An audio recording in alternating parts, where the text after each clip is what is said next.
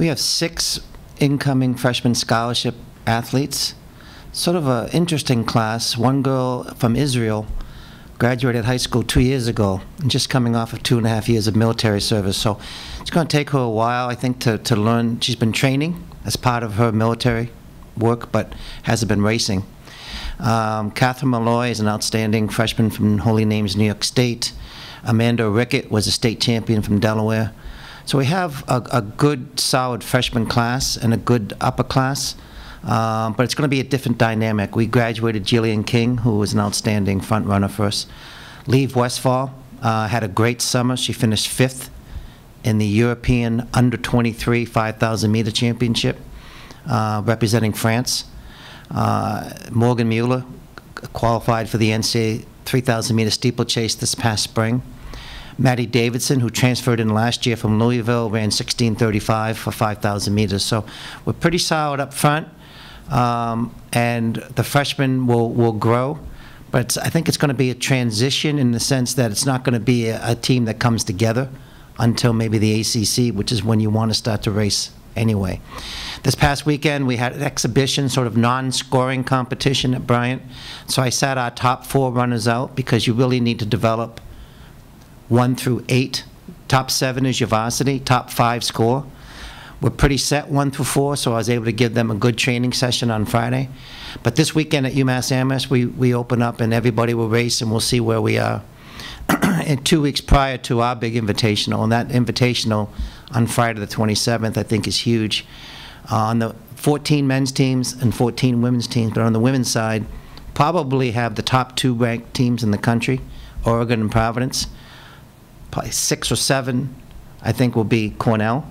We're currently ranked 25th in the country. We may very well have 5 of the top 20 ranked teams in the nation in that competition. So it's great for the city of Boston. I know there's going to be a lot of people coming out to watch that.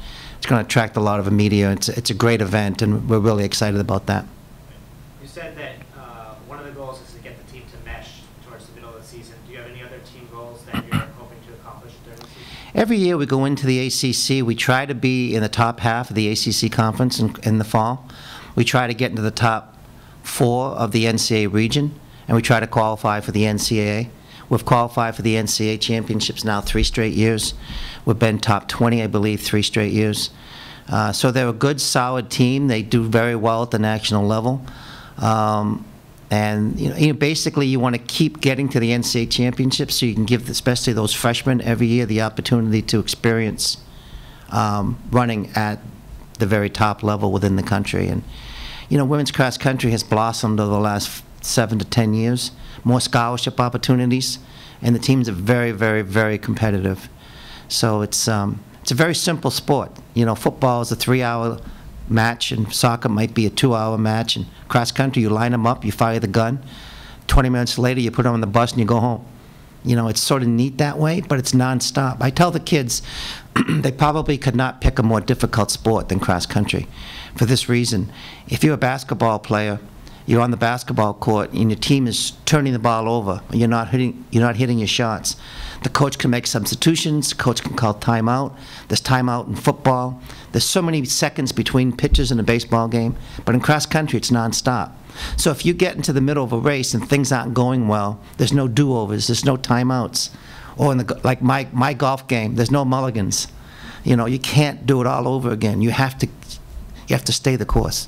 So it's unique that way, and the kids are pretty tough mentally, and it's a very emotional sport, and the kids work hard, and it's great. They have great chemistry, and it's a lot of fun working with these kids.